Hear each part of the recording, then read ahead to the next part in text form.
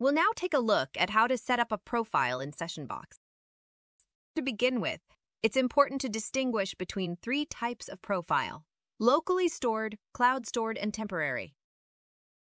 The locally stored profile is a profile that will be stored directly on your device. You'll be able to find it the next time you use SessionBox. The cloud stored profile is a profile that will be stored directly in our cloud. You can find it on different devices if you need it. Also, this is the only profile that you can share. The temporary profile is a profile that will not be stored in our cloud, neither on your device. It will be directly deleted when you close the app.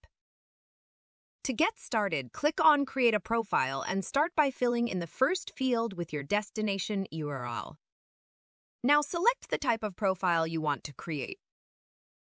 You can also name your profile, assign it to a group, and even choose the color of your tab. Later, you'll be able to assign a proxy to your profile. We'll go into more detail about managing proxies in another tutorial. Confirm your selection by clicking on Create. Your profile will be opened in the selected default browser. You are now ready to enjoy SessionBox.